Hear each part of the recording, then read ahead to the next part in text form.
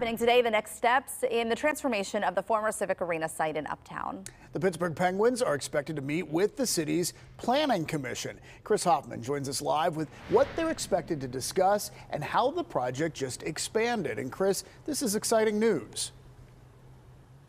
David and Heather, for years since they tore down the Civic Arena, it's been pretty much just parking lots sitting in that lower hill site.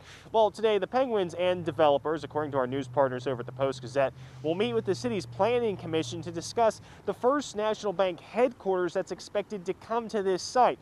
Now, that comes with a price tag of $230 million. Construction is expected to start this summer and projected to be done by the end of 2023.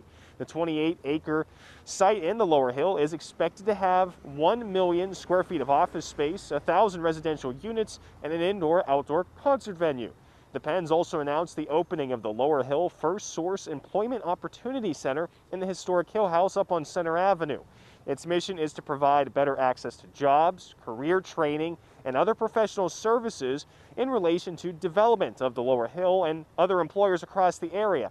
Now, some construction has to be done on the Hill House for this center. It's expected to open in mid-May. Live in the Lower Hill, Chris Hoffman, KDKA News.